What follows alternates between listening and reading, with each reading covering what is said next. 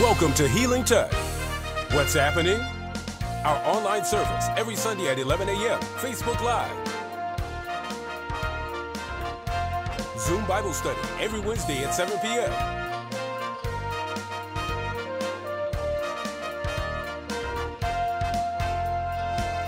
Weekly prayer conference call every Monday and Friday at 7 p.m.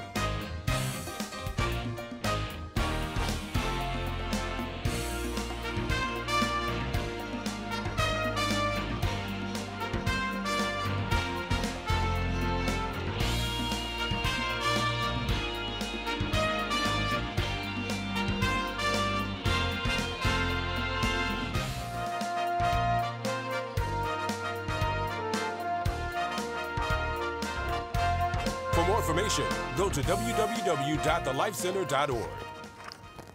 Now, here's Bishop Kimble with today's message.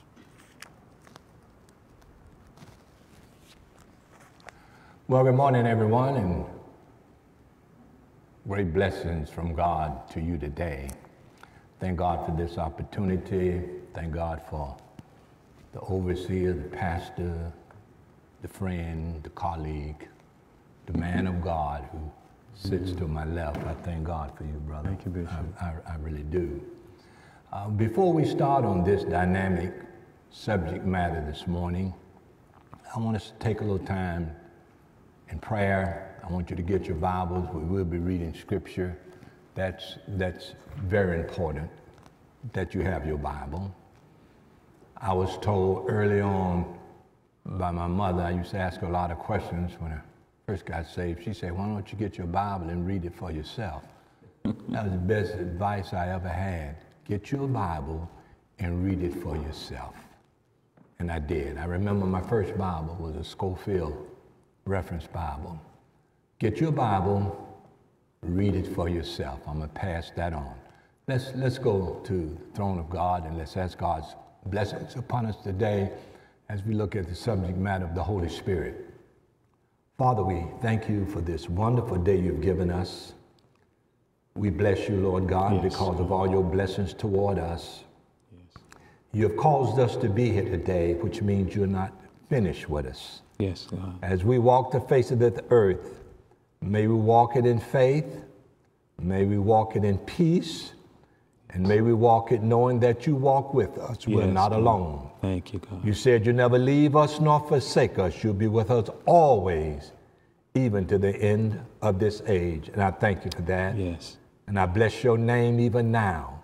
And everyone that's listening, every household, oh God, wherever you may be, if you hear my voice, I pray that the Holy Spirit of the true and the living God may impart to you the wisdom and understanding that you will need to make it through this life and through this day.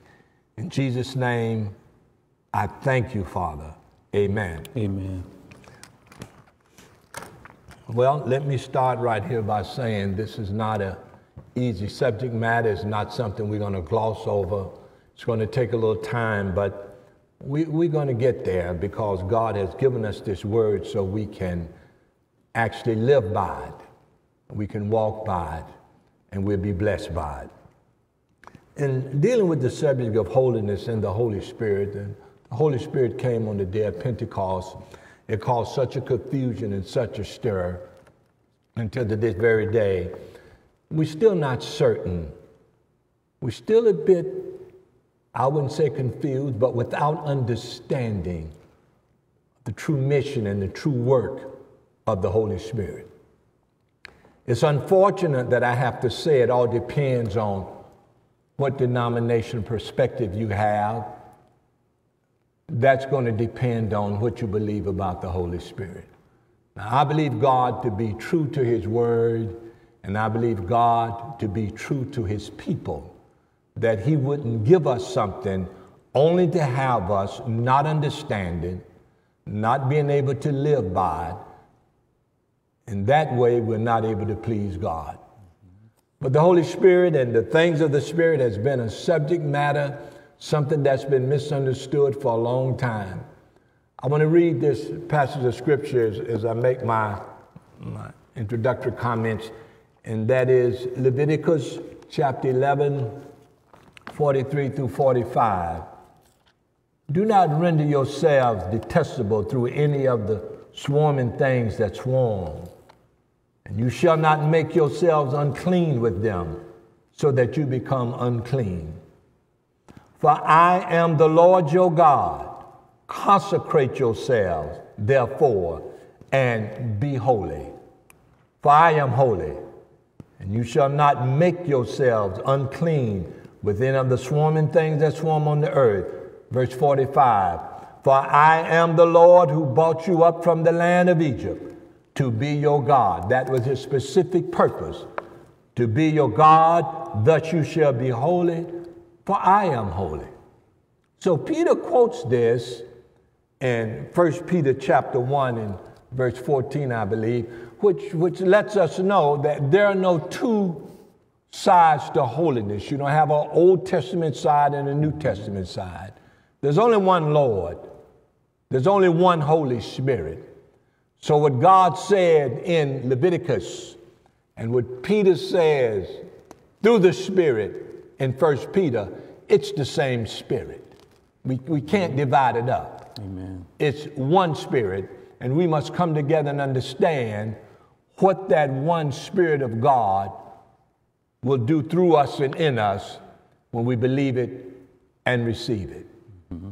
Now, in 312, somewhere in the 3rd century, the Emperor Constantine had declared the Roman Empire a Christian empire.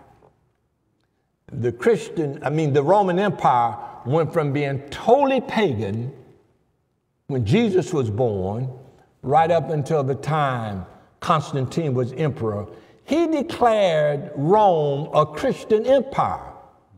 A lot of saints died, a lot of things were done to them, but they conquered the Roman Empire. My God, look what God could do through people who yield to his Spirit. Well, the church was not really together then.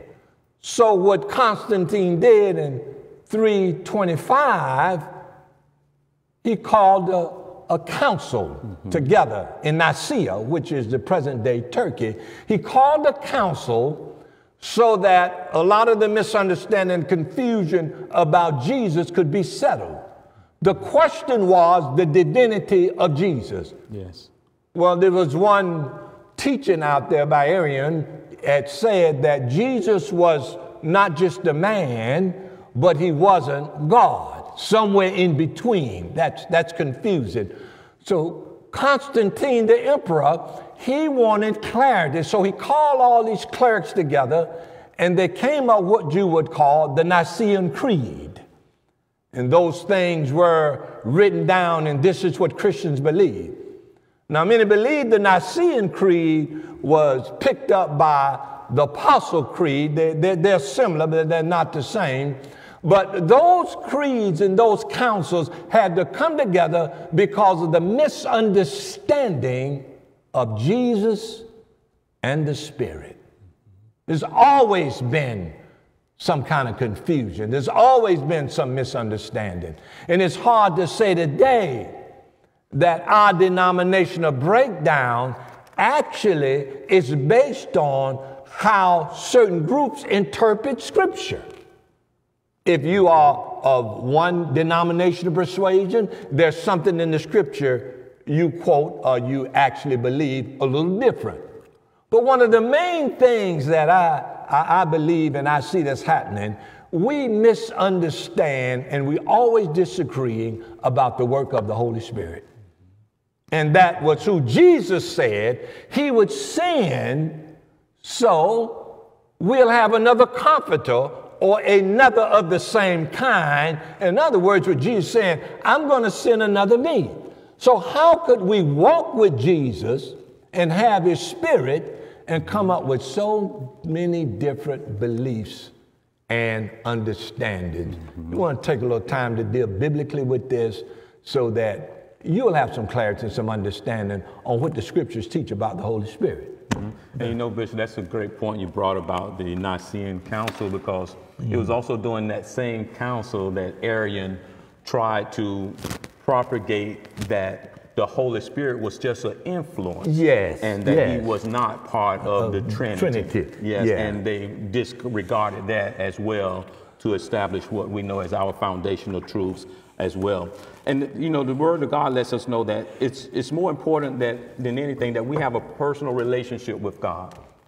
We do that through the aid and the help of the Holy Spirit. Yes. Because we were born in sin and shaped in iniquity, God, in his infinite wisdom, in eternity, established a means for us to come back in right relationship with him. And I love the way what the Apostle Paul was told Titus over in Titus chapter 3, that and here again, as you mentioned earlier, the whole objective here is godly living. How do we live to please in God. this day and time that bring pleasure and that pleases God? Right. So he reminded them that this is how we used to be. And this is one thing I believe the church, we have to come to grips with. Every one of us have a past. And to deny that past says that we're not being true to ourselves, which don't allow us to make the transition necessary to walk upright before God. He reminded them in chapter 3 that you were disobedient. Yes. You were enslaved to various lusts. You spent your time in malice. You was envious. You was hateful and hated others. But this is the beauty part. Here's the turning point. In verse 4, he says, but when the kindness of God, our Savior, and his love for mankind appeared, he saved us. Not on the basis of deeds which we have done in righteousness, but according to his mercy, by the washing of regeneration and renewing by the Holy Spirit, whom he poured out upon us richly through Jesus Christ, our Savior. Well, here's why. So that being justified by his grace, we would be made heirs according to the hope of eternal life. So I brought this point out to make one statement. The Holy Spirit brings us back in relationship with God by means of regeneration. To regenerate simply means to give life. The Holy Spirit causes the new birth. He is the author. Therefore, regeneration by the Holy Spirit is the spiritual counterpart to human reproduction in the physical realm. Human regeneration produces human life, while spiritual regeneration produces spiritual life. Makes sense. The Holy Spirit produces the new birth, but he does it through the instrumentality, watch this, of the Word of God. Well, that's a very, very, very important point. Why is it then holiness is outdated today? When I say it's outdated, because our views are not too far different. When we say ours, I'm talking about the church. Yes. Our views are not too much different from the world's view about materialism. Our views are not real different than the world's view on racism. It's not much different. If you look at the structure and the breakdown of churches, they may be multicultural or whatever, but we don't call it the Church of the Lord Jesus Christ. Yes. It's a title before that. You know, the African American Church, the Methodist Church, the Presbyterian. Why are those titles significant? If we are the Church of the Lord Jesus Christ, if it's true that he purchased the church with his own blood, it ought to be this Jesus church. Amen. And the people in here are Jesus people. Why does race and nationality and sex or whatever have to do with it? What does it have to do with it? Now, I think we're too close to the world to even make a difference. And as far as what sin and what's not sin. Now, there it is again. It's too close to call. That's right. You know, our view of sin is just like the world's view of sin. But most of all, the views of this present culture has actually gotten into the church in a very strong way until we are almost afraid to make that dividing line. Yes.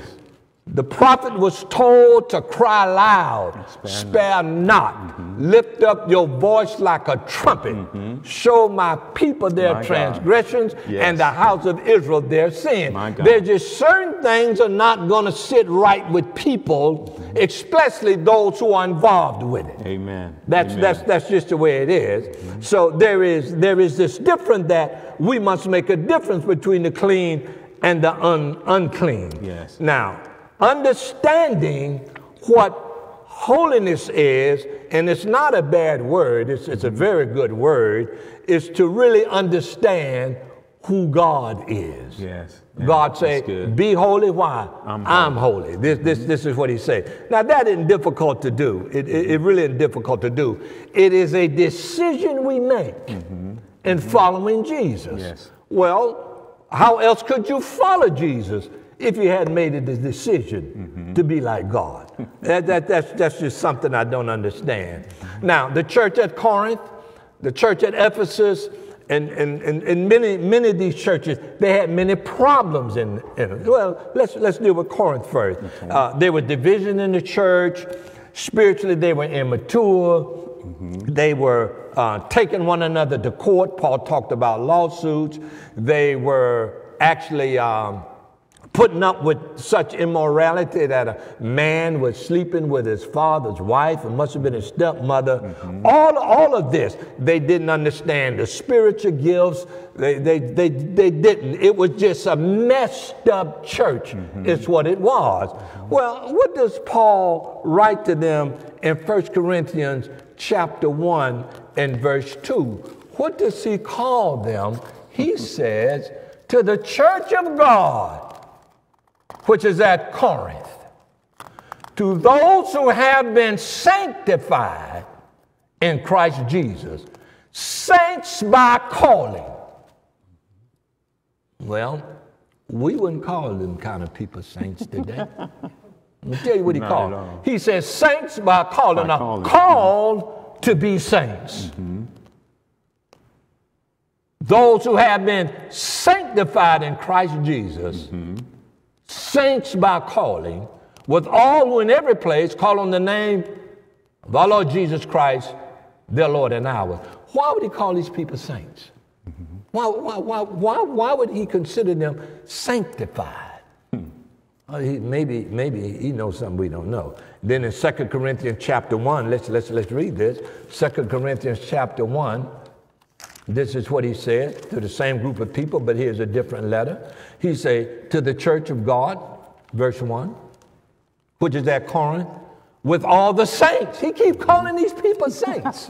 With all the saints who are throughout Achaia.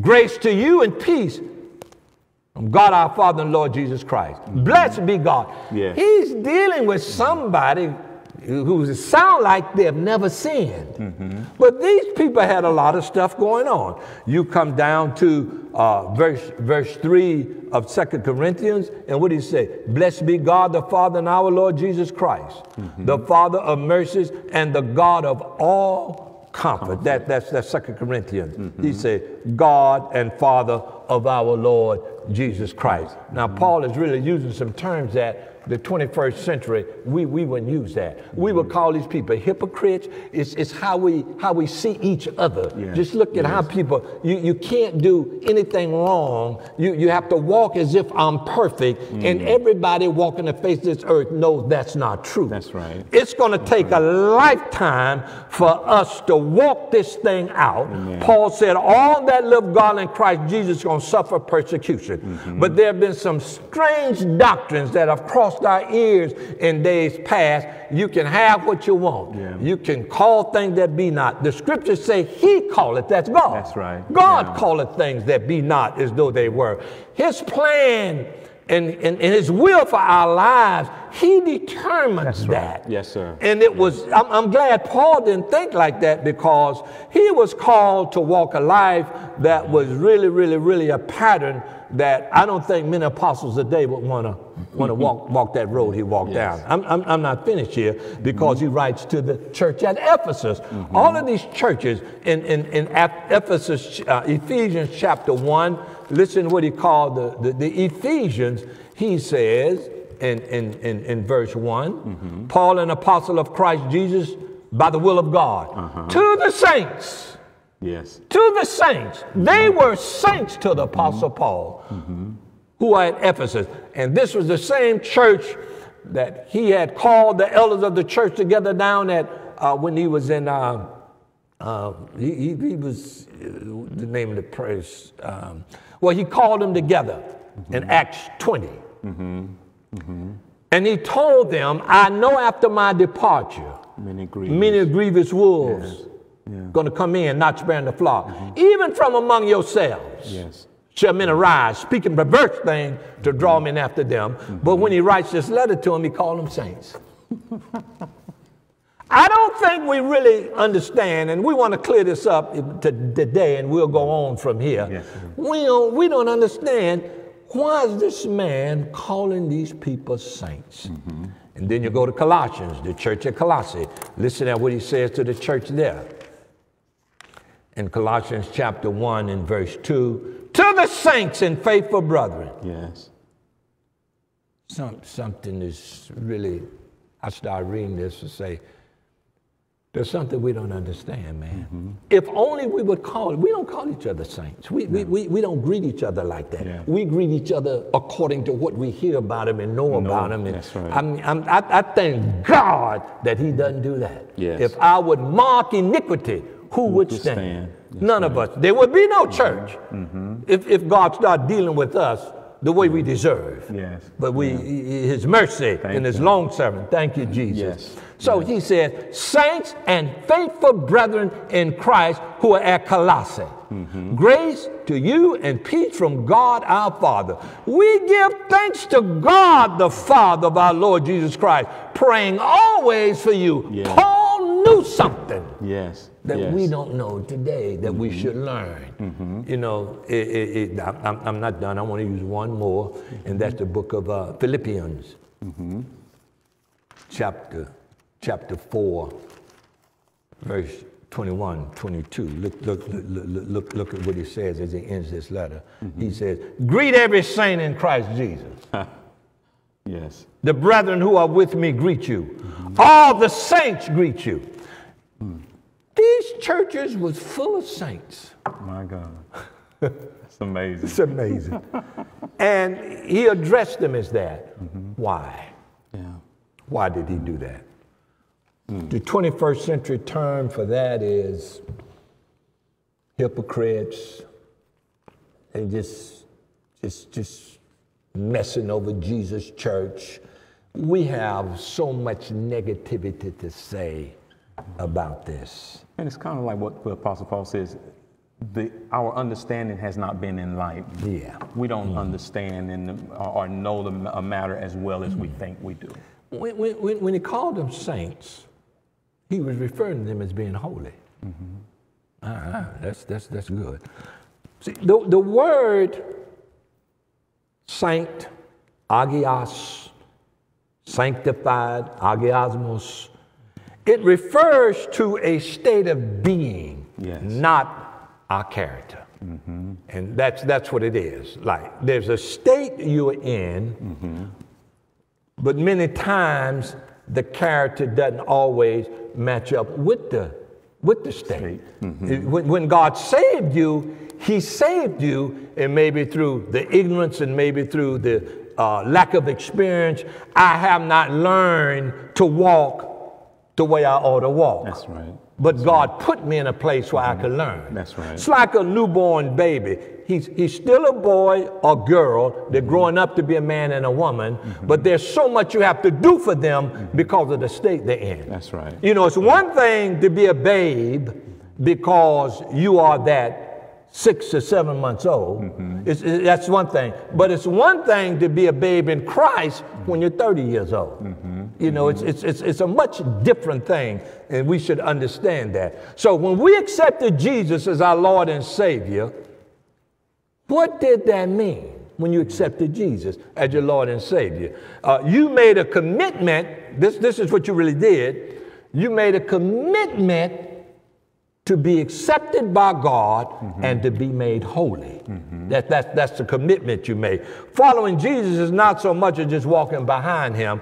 When you decide, I want to accept Jesus as my Lord and Savior, you have accepted the means by which God wants to bring you into the family. No man could come to the family but by me. This is what he said. As a result of that commitment, then you could now be moral, you can be saved, you can live the way God wants you to live, you have been delivered from your past, but you have not become full grown with the understanding where you can walk in it. He delivered you. That's right. Now, why would Jesus teach us to pray, forgive us our debts, as we forgive those indebted to us?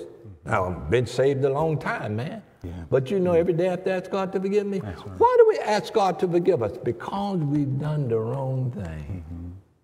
That's the only reason you would ask. Jesus didn't pray that way. When the disciples say, teach us to pray, he said, this is the way you pray. You pray. Jesus never went to God to say, oh, Lord, I missed it today. He didn't do that. He was the man that God set for our example.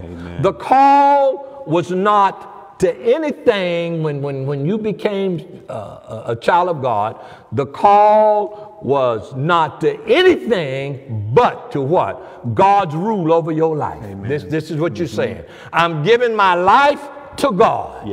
You rule over my life. Lord over me. I'm now subject to your decisions. That's right. The only way we can have God's best is he have to make the decision. I can't make decision on my own and expect to have the best because I made some bad decisions in my life. Made some bad. So we have to say, God, you make the decision. I yield my life to you. We were first called. The call was to be like God through Christ. To be like God through Christ. We cannot please God but through Jesus Christ. Our life, according to Ephesians 2:6, is hidden with Christ.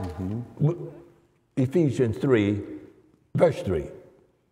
That by revelation there was made known to me the mystery as I wrote before you in brief. That's Ephesians 3. I want Colossians 3. Here we go. Colossians 3:3. Yeah. No. We give thanks to God, the Father of our Lord Jesus Christ, praying always for you, since we heard of your faith in Christ Jesus and the love which you have for all the saints, because of the hope laid up for you in heaven, of which you previously heard in the word of truth, the word of truth, the gospel, which has come to you, but as in all the world, it is constantly bearing fruit and increasing, even as it has been doing in you. As long as you are hearing the word of God, it's working where? In you. In you. In you. One of the most damaging things a Christian could do is to back away from the word of God. You have no cleaning power now. You have no energizing power. You have nothing to actually keep your life the way God wanted it to be. And that's such a great misconception that the believer think that they no longer have what it takes for God to keep them. Because the Apostle Paul made something very clear, and he introduces two words here in these couple of passages. In Ephesians chapter 1, verses 13 and 14, he says, in him you also, after listening to the message of truth, the gospel of your salvation, having also believed, you were sealed in him with the Holy Spirit of promise, who is given as a pledge of our inheritance with a view to the redemption of God's own possession to the praise of his glory. Now, the Apostle Paul introduces two words in these two verses, and that's the word seal and pledge. Okay. The Holy Spirit is identified as the seal to believers. Okay. Figuratively, sealing means to mark as a means of identification, so that the mark, which denotes ownerships, also carries with it the protection of the owner. Several important truths emerge from the sealing of the Spirit. Three things. One, it signifies ownership by God. The Spirit seal upon the believers indicates that the believer belongs to God. Number two, it suggests security. The seal is permanent for the day of redemption, according to Ephesians 4, verse 30. And the third point is, it is also suggests authority. Just as the Roman authority existed over the area where the Roman seal was placed, so the authority of God is over the believer to whom he has given his Holy Spirit. That's very important. That really is. Then he mentions the second word, pledge, in verse 14, which reveals the nature of the Holy Spirit as the down payment of our ultimate and complete glorification in heaven. Like I say, this is a lifelong process. It's lifelong. It's lifelong. It's not a quick fix. Yes. But it's a permanent one. Yes. Yes. If we walk through this thing. Amen. As Paul said, I kept the faith. Yes. I fought a good fight. I kept the faith. Many things going to come against you for you to deny the Lord Jesus Christ. But getting back to the point of the saints, then a saint really is one who is separated. Yes. Separated unto God. Unto God. Listen to what the scriptures say. Separated unto God. This is a personal commitment you make, regardless of the crowd or whatever. You make a personal commitment to be separated unto God. That's what the word sanctification is. You know, I really didn't understand that scripture in 1 Corinthians 7 say the unsaved husband is sanctified by the wife. I said, wow, how can that be? God is telling us something there. The influence of the Holy Spirit, with the saved person will actually put the saved person in the position to help the unsaved. It's not the opposite. Some people think, I don't want to live with that unsaved man, that unsaved woman. Well, you take the influence the Holy Spirit have to work for him. Wow. You got to be there. So how does a wife sanctify a husband? It's the influence of the Holy Spirit. You got to believe God. That great is he that is in me than he that is in the world. That's right.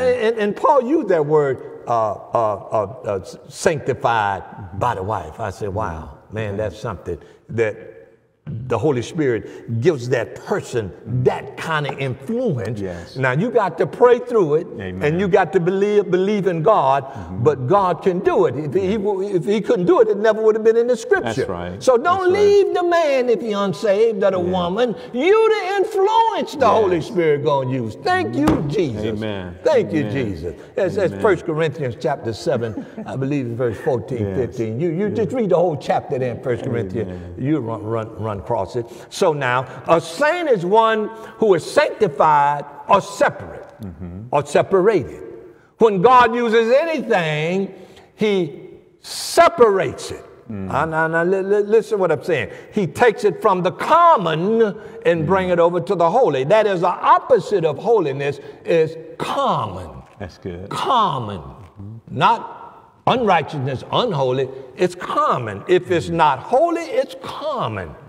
As God told Peter, call nothing I made common or unclean. So a saint is one who is sanctified or set apart. Set apart for what? Well, the Bible makes it perfectly clear. 1 Corinthians chapter 6:19, he writes to the saints. We just got through saying he called these people saints. They had just not learned how to walk in all God did for them. See, you don't get a little bit. You know, I hear this song on the radio. I don't hear it as much now. And the song always puzzles me. I need a little more Jesus. As if he's given to us in different portions. I need a little more Jesus. No, you need a little bit more wisdom. Glory. You need understanding. I need a little more Jesus. And some people, child, you need to get, Lord, give me a little more Jesus. Help me well, along what part the way. of him did you miss? In 1 Corinthians chapter 6 and verse 19, Yes. Paul makes it very clear about this separate, how God separates. He says, do you not know that your body is a temple of the Holy Spirit, who is in you, whom you have from God, Yes. and that you are not your own? You don't belong to yourself no more. God separated you from that old life. You belong to him now. Yes. You are not your own, for you have been bought with a price. Therefore, glorify God in your body. Amen. Now, he separated you from that old life, and he separated you under Christ Jesus. Now, in Titus chapter 2 and verse 14, this is what Paul writes to Titus, and he tells him, Titus chapter 2, verse 14. He said, now, who gave himself, speaking of Jesus, for us to redeem us from every lawless deed and to purify us, or to purify for himself, Yes. a people of his own possession. You have a new owner now. Yes. Yes. Zealous for good works. So now we were separated from the old life unto Christ. He purchased us with his own blood. The church belongs to Jesus.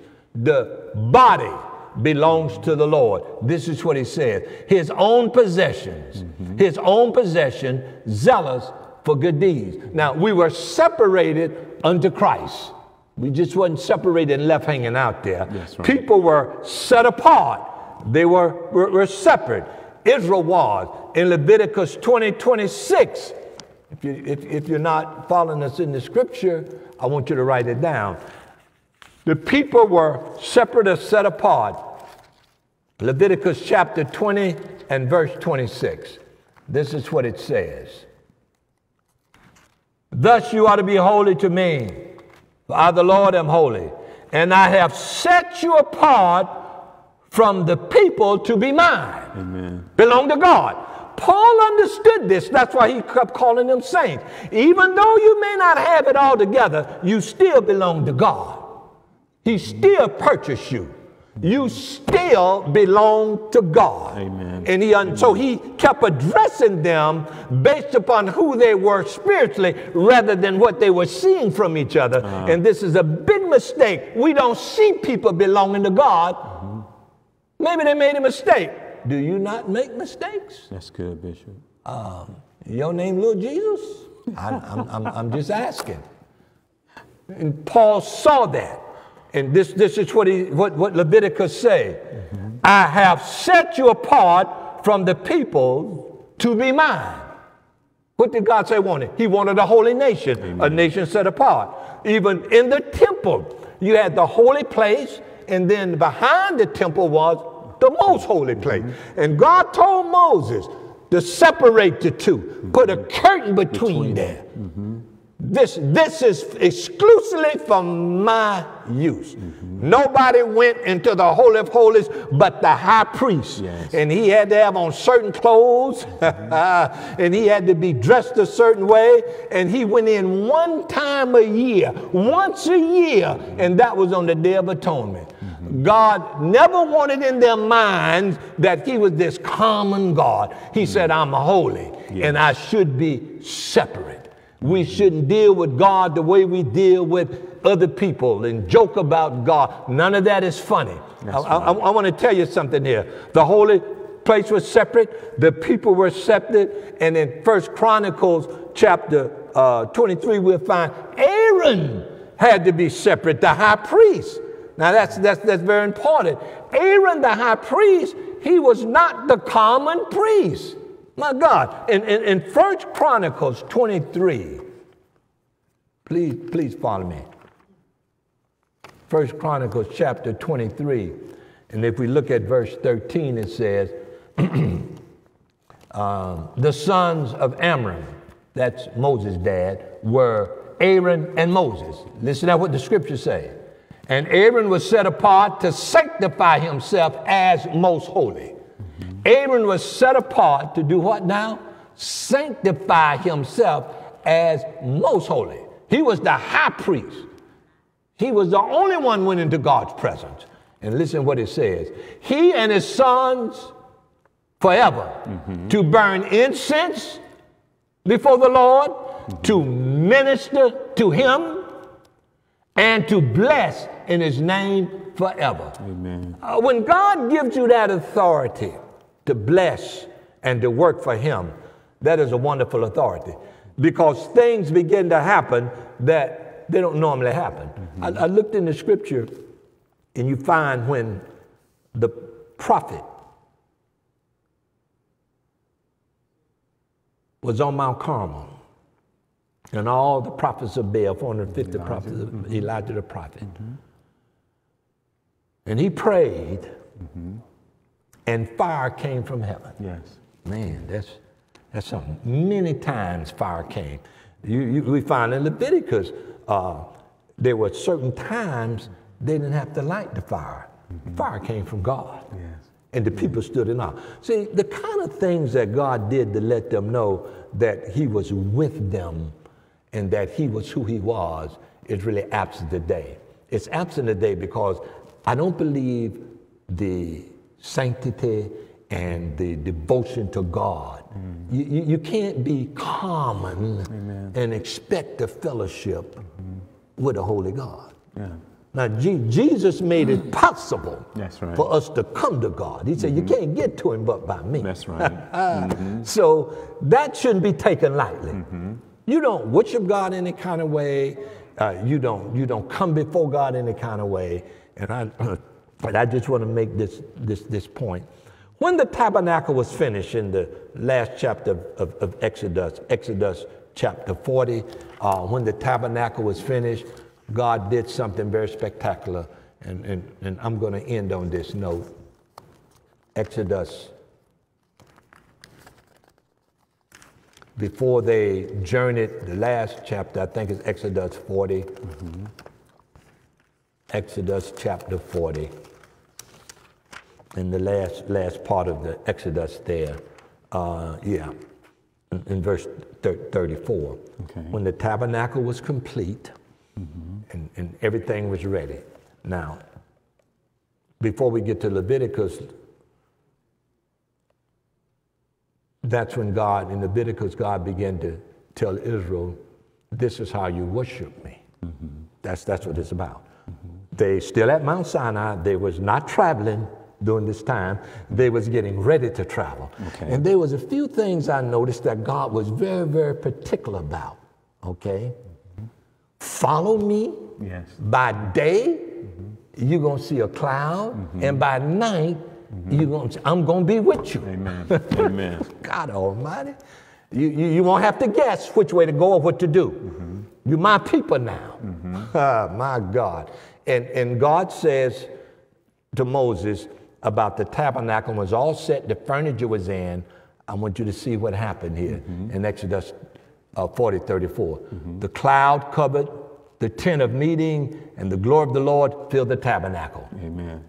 Moses was not able to enter the tent of meeting because the cloud has settled on it. That's God. That's God. And the glory of the Lord filled the tabernacle. Yes. Verse 36, throughout all their journeys, whenever the cloud was taken up from over the tabernacle, the sons of Israel would set out. They had to follow God. They couldn't move. This is so important. You know, it seems like we're wasting our time waiting on the Holy Spirit and waiting on God to give directions. I think it's a serious discipline. Yeah. You know, there's a lot of things I want to do, but I have to wait on God. That's right. Call me lazy, call me slow, call me whatever. Go find the most active place you can find. I really don't care. Yeah. I can't do nothing no more without God. Amen. I can't. Amen. If he says, sit here till I come back, then I'm going to find a pillow for this chair because I'm going to sit in it. This is the attitude we have to have. That's right. Yes. Because Jesus said, without me, You can't do it. Nothing. So it's time for humans to realize the things of God should be overseen by God himself. And he gives us the authority to do things, to bless in his name. I mean, you got to be called to that. Amen. You must be appointed by God to do that. Now, let's look what happened. Through all their journey, whenever the cloud was taken up from over the tabernacle, the sons of Israel would set out. But if the cloud was not taken up, they did not set out until the day when it was taken up. They didn't move when they wanted to move. That's right. They didn't go the way they wanted to go. They had to wait for that cloud. And God said, you're going to know it's me, because at night I'm going to be fired for you. Amen. It's just something. For throughout all their journeys, the cloud of the Lord was on the tabernacle by day, and there was fire in it by night, in the sight of all the house of Israel. Now, who set that fire? God did. It's God, bro. The Holy Spirit. That's God. So now they get ready to start. They didn't start. And we go to Leviticus, and you'll find that God told them exactly how to worship him. Yes. God told them what to do, how to do it. This is where I want to worship. Now, I'm done. Are we following the Holy Spirit today? My God. Is God telling us to do all the stuff we're doing? Now, Israel couldn't move unless God said move. They couldn't do nothing. And Moses, he couldn't change it. He couldn't change it. Aaron couldn't change it. God said forever. Forever. That's right. This is it forever. The Day of Atonement, forever. This is the feast I want you to have. So I think it's important that we understand we've been set apart. Yes, right. Not over in the corner, but to Christ. We've been set apart, just like the Holy of Holies, just like anything else God used.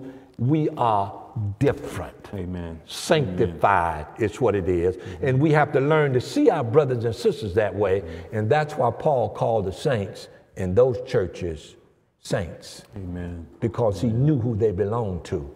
And it was his job to be patient with them and to love them and to bear up with them until they came into the knowledge of it. Amen. Amen. And that's so powerful. And just to kind of add to the point you're making, and kind of in closing, the fact that the enemy would try to have us think that we are less than, we're so undeserving. We've messed up too many times for even God to forgive us and have mercy on us.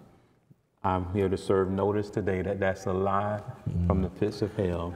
You've been redeemed by the blood of Jesus. You are saved. You've been sealed unto God by the Holy Spirit, and God has already made a down payment on your life that he will bring you back to him in eternity. And so what we have to realize is stop listening at what people say and judging us because of what they see we do. That's right. That's right. Know for yourself that I am a child of God.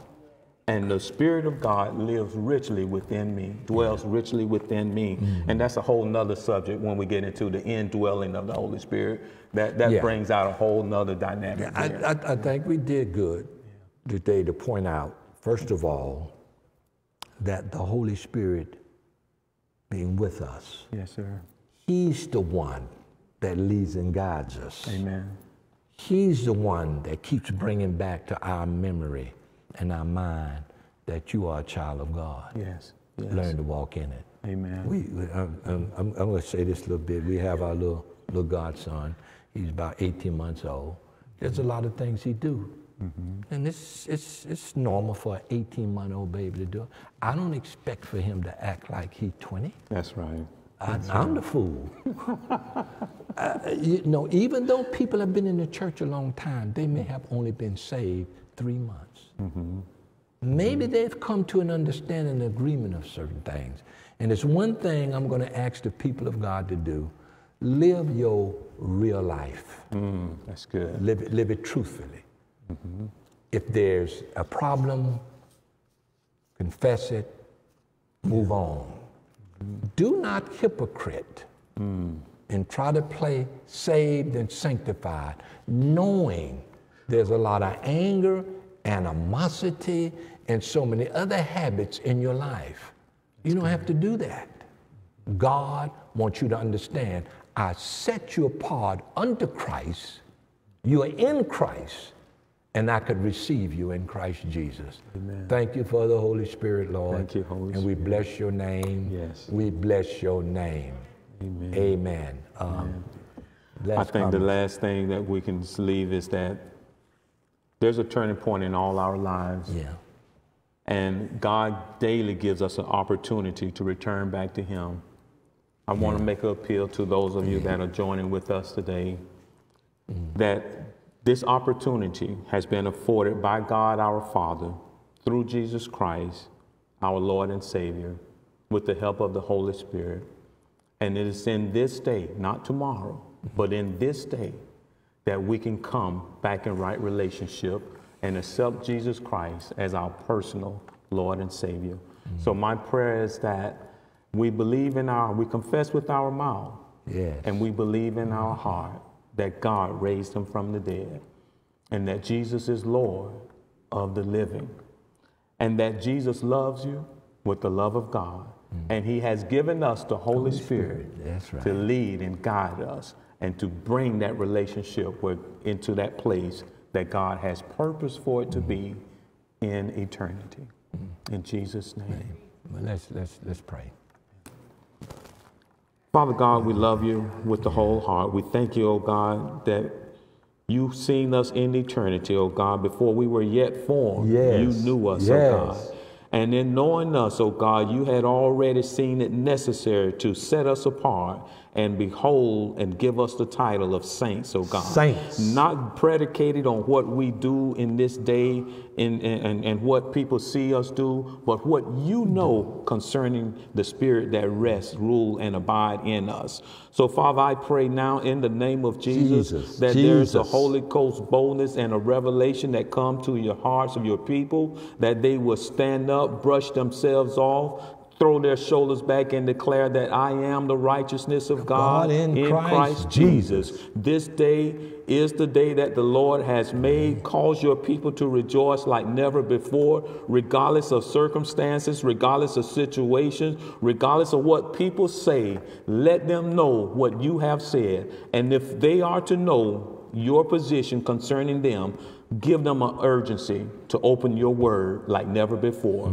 For it is in your word that your word become a lamp unto our feet and a light unto our path. So as we journey through this dispensation of time, we know it's life. We would end up in the place set apart to bring glory to you. In Jesus' name, we thank you now for this opportunity. Cause us now to grab hold of it like never before.